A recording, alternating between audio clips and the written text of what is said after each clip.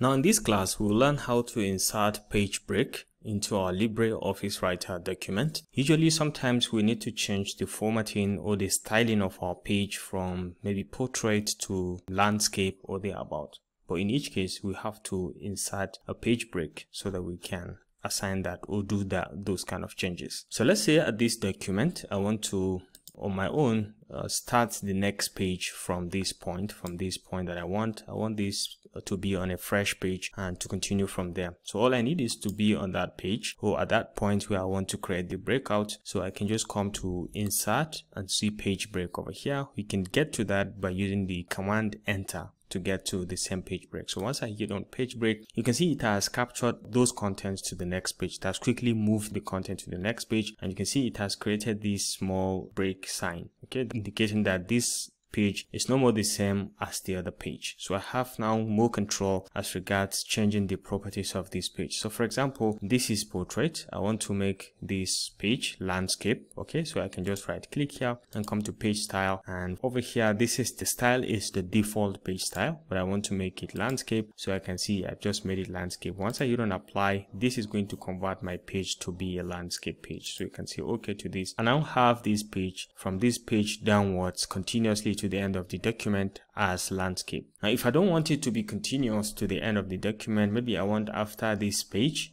for the document to go back to portrait, I can just come over here and from this page still insert another page break. So you can see right now I've inserted another page break, which means I now have the power to change whatever I want on this one. So let's say I want to go to page style and then change it to landscape this time around as well. Okay, so you can see landscape, and I can apply this to this page as well, or I can take it back to portrait, which is the default page style, and you can see apply to this, and you can see okay to this, and now this now becomes my portrait from this. Okay, so subsequently, if I have any interest, also I can right click and go over here and say convert this to portrait, which is the default page style, and I can say okay, apply this, and okay, default page, apply this on this page.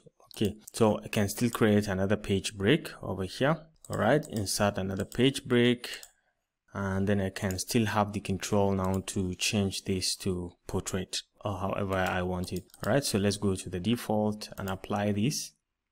Okay, and you can see default and now apply, and you can now say okay to this, and you can see right now everything is now back to the normal one. Okay, so this is basically how to edit pages. You can have more other controls if you want by still coming to insert the pages, and you can see how more breaks. You can insert manual row breaks or column breaks, or you can do manual breaks directly. So you can specify the line break. If it is a line break, you can specify which line in the document. Restart location, you can specify is it a column break or page break, or you can be very specific using this feature as well.